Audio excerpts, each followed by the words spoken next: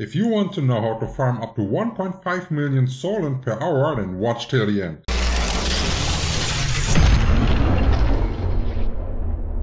So since you're here, you've probably realized that Sollant is the real bottleneck in the game. Like just as an example, if you want to make your weapon to +9, you will need between 84 to 246 weapon growth stones.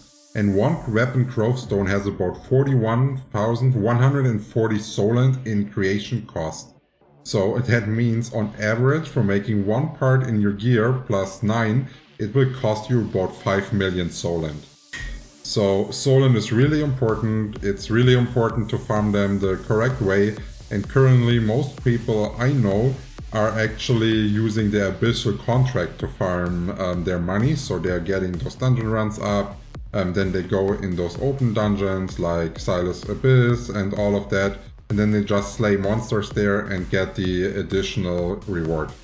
This is not the fastest way currently to earn Sollant, and I will show you now how I am making 750,000 in 1 hour with absolute trash gear. And then I will show you how you can actually scale that up to 1.5 million Sollant per hour over time. So what we need to do is we need to come over to Paola's dimensional circle.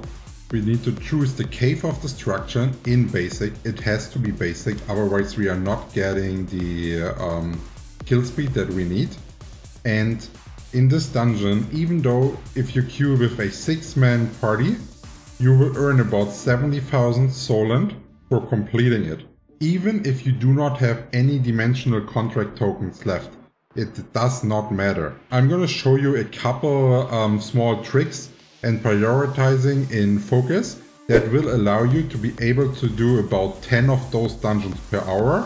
So you see it's like 700 to 750, like it's 10 to 11. And on top I will show you how to actually defeat the mechanics of the Lecturer's boss here, because it does not work if you die at the boss. That's important, so you actually have to be killing the boss with your group. So in the first case of the dungeon you will encounter two different kind of ants. The ones that are explosive and the ones that are not. You will always want to target the non-explosive ones first and bait the explosion of the other ants with your block. Then you don't need to waste any of your damage on those. In the next cave you have lava spawning. It's the same focus. The lavas that are non-explosive are first, so they don't develop into high HP ants, and let the explosive ones develop and bait the explosion with your block. In the third cave you do want to kill the ants first that are linked to the giant poison sac, and after they are dead, you kill the sac. Keep your focus on the boss at all times, the other ants will despawn once it's killed. So now let's come to the boss. If you're a tank, you will have to constantly block or your party will get massive AoE damage and wipe. If you're a DPS, you don't have to worry about anything.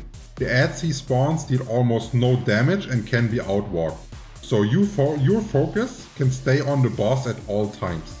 The only exception is his mechanic, which will be signaled by a shout message above his head. Then you need to grab your feet quickly and run to one of those stone plateaus, and on one of them an ant will spawn that you do have to kill ASAP. Then afterwards the boss will come back out of the air and you can deal the finishing blow. And that easy, you farm 70k Sollant in less than 5 minutes. But if you think we are just here for the Sollant, you will be surprised.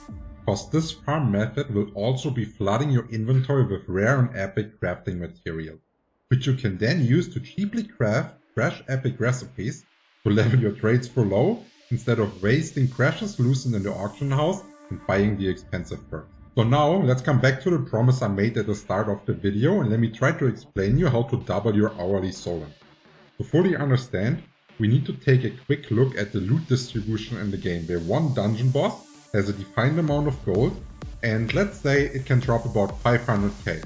If you would contribute to the kill by 10%, you would get 50k. It's pretty simple and pretty straightforward. And this means the more players you are cutting from your party, the higher your profit will be, as long as you are providing the damage. So your goal is to play with one tank and you are the solo DPS, which is in fact doable with medium gear, cause 2 of my friends are doing it and they both walk away with 1.5 million Sollant per hour. And a little sneak peek about what's possible beyond this. If you have already really good gear, you can actually solo the dungeon Cursed Wasteland in Basic due to the static nature of the boss. And this will reward you with up to 2 million Sollant per hour, and on my server there's already a couple crossbow daggers that are able to run it solo. So what are you waiting for?